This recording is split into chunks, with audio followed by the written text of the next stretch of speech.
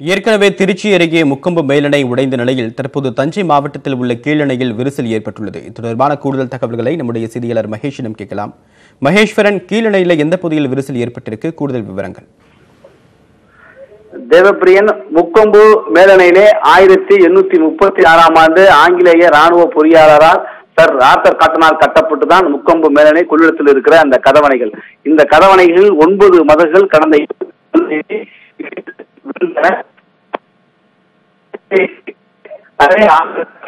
முக்கொம்பிலிருந்து 67 mile தூரத்தில் தஞ்சை மாவட்டம் அணைக்கரை பகுதியிலே முக்கொம்பு கீழணையை அவர் கட்டினார். இந்த கீழணையில் இருந்து வடக்கு தெற்காக இரண்டாக கொள்ளிடமானது பிரிகிறது. தெற்கு பகுதியிலே 40 மதகுகளும் 492 மீட்டர் அது தூரம் இருக்கிறது. வடக்கு பகுதியிலே 30 மதகுகளும் 172 மீட்டர் ஆனது அது தூரம் இருக்கிறது. இதிலே வடக்கு பகுதியிலே இருக்கிற 5 மதகுகள் தற்பொழுது விரிசல் ஏற்பட்டிருக்கிற அந்த காட்சியை நீங்கள் பார்க்கலாம்.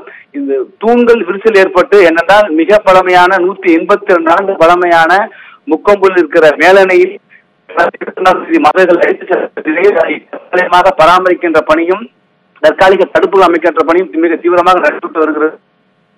மேலணைக்கு அருகிலே கொள்ளிடத்திலே புதிதாக 100 மீட்டர் தூரத்திலே புதிதாக புதிய கட்ட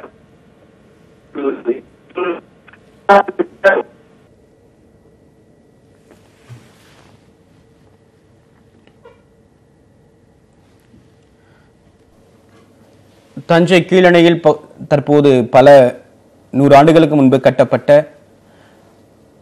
அந்த தூண் பகுதியில் மீண்டும் ஒரு விரிசல் ஏற்பட்டிருக்கிறது. ஏற்கனவே முக்கொம்பு பகுதியில் மதகுகள் கொண்ட அந்த அணை உடைந்த நிலையில் தற்போது தஞ்சை பகுதியில் இருக்கக்கூடிய கீழணையிலும் விரிசல் ஏற்பட்டிருக்கிறது. 5 மதகுகள், பெரும்பாலும் 5 மதகுகளில் இந்த விரிசல் ஏற்பட்டிருக்கலாம் என்றும் அதனை சீரமைக்கக்கூடிய பணிகளில் தற்போது அரசு அதிகாரிகள், பொதுப்பணித்துறை அதிகாரிகள் ஈடுபடுவார்கள் என்றும் நம்முடைய திருச்சி மாவட்ட செய்தியாளர் மகேஸ்வரன் வழங்கிய தகவலை பார்த்தோம்.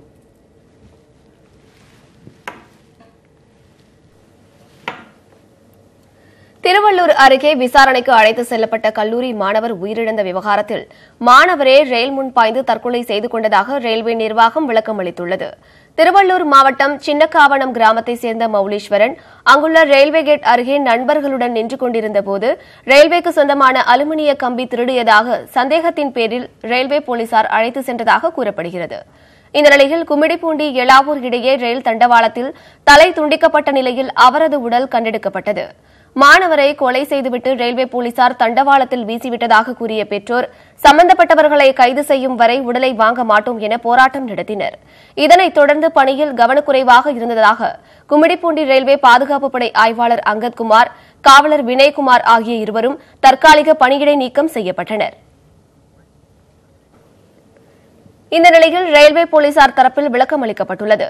மௌலீஸ்வரன் தனது நண்பர்களுடன் சேர்ந்து ரயில்வேக்கு சொந்தமான வயர், கம்பி உள்ளிட்ட பொருட்களை திருட முயன்றதாகவும் அவர்களை பிடித்து விசாரணை நடத்தியதாகவும் அவர்கள் கூறியுள்ளனர். ஆனால் விசாரணையின் போதே அவர் தப்பியோடி விட்டதாக கூறியுள்ள போலீசார் மாணவன் தப்பியோடும் காட்சிகள் அடங்கிய சிசிடிவி வீடியோவையும் வெளியிட்டுள்ளனர். இந்த விவகாரம் வீட்டிற்கு தெரிந்தால் அவமானம் ஏற்படும் என கருதி மௌலீஸ்வரன் ரயில் முன் பாய்ந்து தற்கொலை செய்து கொண்டதாக கூறப்படுகிறது. கேரள மக்கள் அனைவரும் தங்களது 1 மாத ஊதியத்தை வெள்ள நிவாரண நிதியாக அளிக்க வேண்டும் என்று அந்த மாநில முதலமைச்சர் பினராயி விஜயன் வேண்டுகோள் விடுத்துள்ளார். கேரளாவில் கடந்த 8ஆம் தேதி முதல் பெய்த வரலாறு காணாத பெருமழையால் ஏற்பட்ட நிலச்சரிவு மற்றும் வெள்ளத்தில் சிக்கி கடந்த 18 நாட்களில் மட்டும் 302 பேர் உயிரிழந்ததாக அந்த மாநில அரசு தெரிவித்துள்ளது. 1435 நிவாரண முகாம்களில் 4,62,456 பேர் தங்க வைக்கப்பட்டிருப்பதாகவும் கூறப்பட்டுள்ளது. இந்நிலையில் கேரள தொலைக்காட்சிகளில் தோன்றிய முதலமைச்சர் பினராயி விஜயன் மலையாளிகள் தங்களது வலிமையை காட்ட வேண்டிய நேரம் இது என்றும், கேரள மக்கள் உள்நாடு வெளிநாடு என்று எங்கு பணிபுரிந்தாலும் தங்களுடைய 1 மாத ஊதியத்தை நிவாரணமாக அளிக்க வேண்டும் என்றும் கேட்டுக் கொண்டார். மாநிலத்தையே ஒட்டுமொத்தமாக மறுகட்டமைப்பு செய்ய வேண்டியுள்ளதால் ஊதியத்தை அளிக்க வேண்டும் என்றும் அவர் கேட்டுக் கொண்டார்.